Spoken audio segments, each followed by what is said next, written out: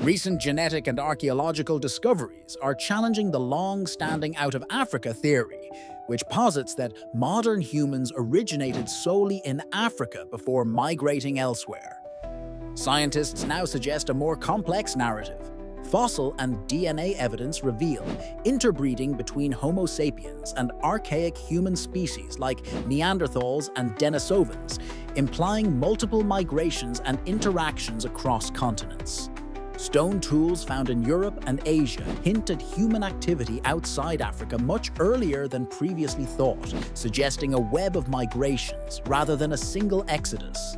While the out-of-Africa theory remains significant, these findings prompt a re-evaluation of our ancestral journey. As research advances, our understanding of human history grows richer and more intricate, reminding us that our origins are far more interconnected than once believed.